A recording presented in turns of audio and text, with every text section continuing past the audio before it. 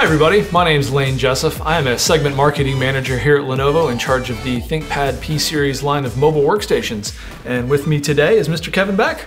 Hi, my name is Kevin Beck and I'm a senior story technologist in our PCSD group, and my job is literally to tell stories about our technology.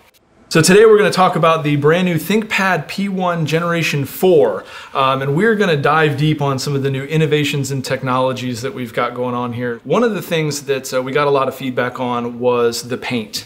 And it's the first thing that people experience when they hold a machine. So tell us what we've done with the paint on these. Fingerprints and the way that people's technology looks and feels in their hands is very important to them. So our team of engineers in Yokohama, Japan that design our ThinkPads spent literally 2 years, and they've come up with a new anti-fingerprint paint that's found on a lot of our new ThinkPads, including the P1 Gen 4. And what it does is two things. One, not only help almost completely eliminate getting deposited into the fingerprint landing on the system in the first place. For it sticking is the word I'm trying to say. But then it also, if it does stick, if there is some fingerprint, the removability, the ability to wipe it off is much better than it ever was before. Cleaning is an all new topic these days, a hot topic, if you will, out there in the market. It is indeed. All of our CMF, our color, materials, and finish teams across our Think products, ThinkPad, ThinkCenter, ThinkStation, even ThinkVision monitors, have unified the cleaning and testing standards for all of the different coatings and paints that we use.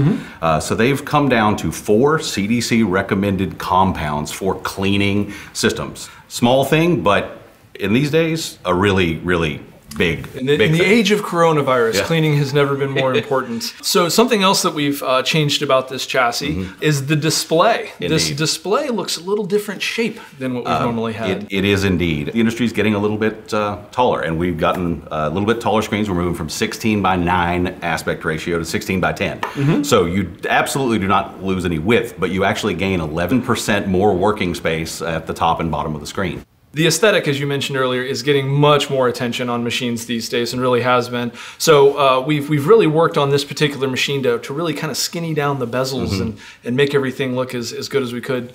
Why care about bezels? Well, you can't read a review of any phone or any laptop these days without somebody commenting on the size of the bezels. And you're right, it is definitely, absolutely part of the modern aesthetic of phones and PCs. The fact of the matter is, however, that space in the chin, in particular, of most screens was not actually wasted space. It wasn't just there and with nothing behind it.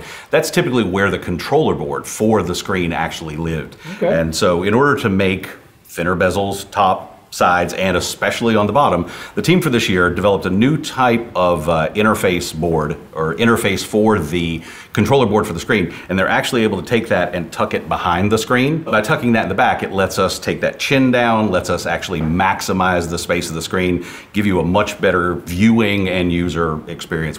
Let's talk about the display itself a little bit. So not only do we have nice narrow bezels, we have a taller display, but the technology of the display itself is actually changing and evolving. Indeed. One of the things that has really become top of mind for a lot of people in using displays is the amount of blue light that they emit.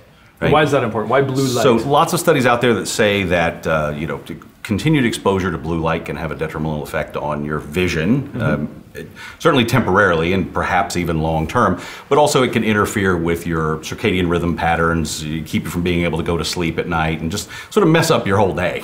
And there have been solutions for this for a long time at a software level. So you just program it to say, cut out this little bit of blue light.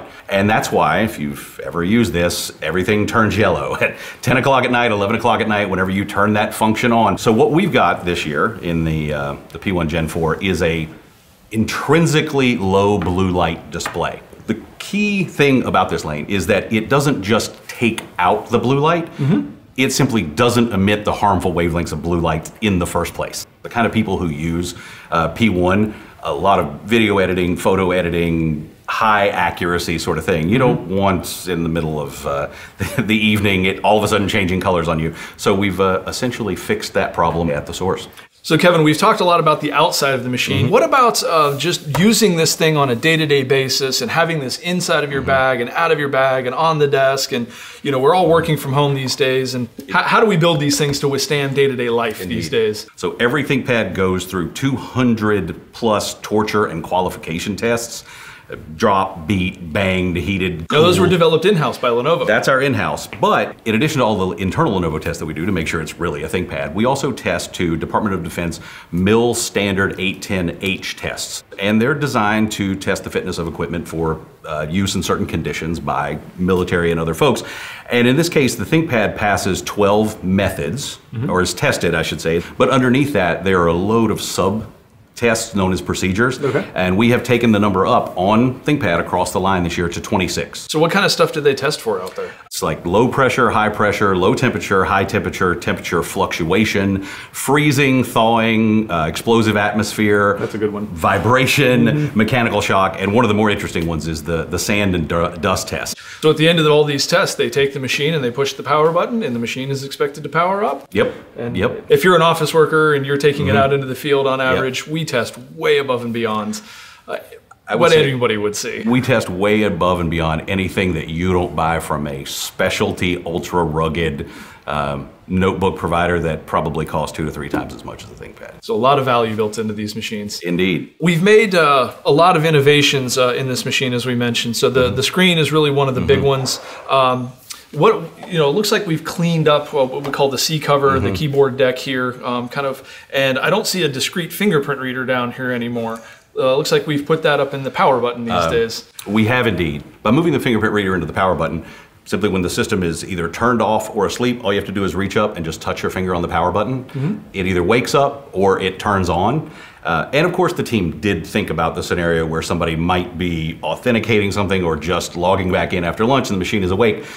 When the fingerprint reader is active and looking for a fingerprint, it actually disables the power button. So we thought about that. We did, of course. You know these guys. You know these are some of the most everything. Obsessive people I've ever met. And I love working with them and talking about the stuff they've done in ThinkPad. So biometrics, fingerprints, becoming very popular out there these days. This particular fingerprint reader is a very secure version of that. Could you tell us a little bit about the security behind the fingerprint reader? Sure. It's what's known as a match-on-chip fingerprint reader. And the easiest way to understand this is if you think about the 3 things that a fingerprint reader needs to do. One, it's got to capture and store the fingerprints from you, right, to establish. Got to read it, what the identity is in the first place. And then every time you use it after that, it's got to take that fingerprint, compare it against the originals. Sure. And then if they match, it tells the operating system, okay, you're good to unlock.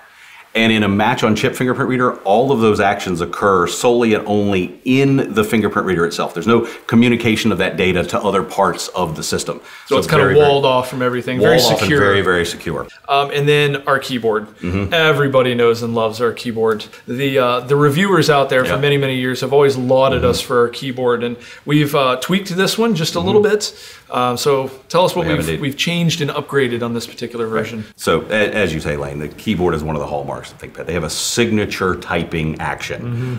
One of the things that actually sort of interrupts the smoothness of that curve is if the key is pressed hard enough to actually hit the bottom, to bottom out on the bottom of the keyboard assembly. You get that hard landing. Yeah, that's exactly what they call it, a hard landing. So what our team did, and I think this is pretty ingenious, the Mylar sheet that they use for the spill resistance in the keyboard actually has a little cutout underneath it, and there's a corresponding pillar under the bottom of the key. So when you go down all the way to the bottom, even if you press it really, really hard, it doesn't bottom out against metal. It's actually using that Mylar sheet as a little bit of a trampoline for a soft landing action, and then pushes back up. So speaking of user experience and making little tweaks here and there, I notice on this version of the chassis, we have speaker grills up on the keyboard deck. So how does that affect the user experience, if you will? The care, feeding, time, effort that our audio team has put into the system is really amazing. These are Dolby Atmos speaker system certified user-facing speakers. And this is, it's a reasonable amount of room in this machine to get some resonating chambers. I've seen a lot of these, and I was very pleasantly surprised. So not only the speakers themselves, but also the microphones on here. One of the key things, as we all know, in the last year, certainly, it was important before, it's even more important now, is that audio quality, or I should say the audio conferencing experience. Yes, yeah. Right? And so what the team has done in this is connected the logic, essentially, behind the microphones and the speakers to that audio conferencing subsystem within the operating system that runs that, and introduced an AI-trained model to detect howling or feedback. So we've got artificial intelligence running in the machine. Indeed. In 1.5 seconds or less, it will detect feedback or howling, it will mute the system, and then so that you don't get cut off in the middle of a conversation and not know what's going on, it actually pops up something and says, feedback and howling were detected, the system has been muted, would you like to keep doing this or move your system, do something about it? So we talked a little bit about the audio and the microphones. The one we haven't talked about yet is the camera. Notebook cameras in general have been 720p or HD cameras. For this year's ThinkPad P1 G4, we have moved to an FHD or 1080p camera. So higher resolution, more pixels, all the goodness that comes along with that. And there's also some really cool secret sauce built into this and a lot of our other ThinkPads, is that if you think about what happens in low light, probably everybody's seen this. You're working in your office and the sun starts going down, you may have forgotten to turn on the light, and if you're on a video conference, things just start getting grainier and grainier and grainier. As the light goes down. As the light goes down. And that's because your camera's having to become more and more sensitive. And the noise reduction that we use to get rid of that sparkliness and that graininess, it works really, really well. But because it tends to smooth things out, that smoothing would also be seen in your face, so you kind of look like a mannequin. It looks unnatural. Looks unnatural. So there's actually an algorithm in the camera logic of ThinkPads that detects your face based on the size of it. And as it gets closer and closer, it actually reduces the effect of that smoothing algorithm, so that if you have to lean in to make a point or talk to somebody on camera, you don't look like a mannequin. Super subtle. You would never probably notice it that we have it, but you'd notice if we didn't. Gotcha. So we've talked about all of the innovation and goodness that we're bringing to the ThinkPad P1 Gen 4 on the outside. Now we're going to dive on the inside and talk about all of the innovation that we've got going on in there. This is where the meat and potatoes of our machines really comes in. You know, we've got all the horsepower that we've got going on in here, right? We've got 11th gen Intel CPUs in here, eight core CPUs. We've got really powerful NVIDIA GPUs going all the way up to the RTX A5000 in there. Wonderful performance that these components bring to the end user. But one of the byproducts of that is heat. Heat really is the antithesis, or the enemy, if you will, of performance and comfort. Obvious just from looking at this, there are two fans, but there are really three very interesting things about this that are new and very interesting for this generation of products. One is that the way these two are linked together, of course, pipes, that's standard, but this assembly that links all of that together, huge. That is a massive hybrid cooling vapor chamber. Cooling only occurs occurs most efficiently, we should say, at the point in which things change state. So this vapor chamber increases the amount of surface area for that exchange of state, which pulls the heat from the center assembly, from the CPU and the GPU, out through these fans and exhaust it. It's just a very, very efficient and inventive way to get more cooling into less space. What are these kind of blue, sticky-looking things that are on here? What is that? Okay, so that's thermal insulation, again, because the efficiency of a thermal cooling system is only as good as its contact with the thing that generates the heat, in this case the CPU and the GPU. So these massive pads here for contact to the CPU and the GPU. So we want to take all the heat out of them as quickly as possible and have it exchanged out of the system by the fans and cool everything down.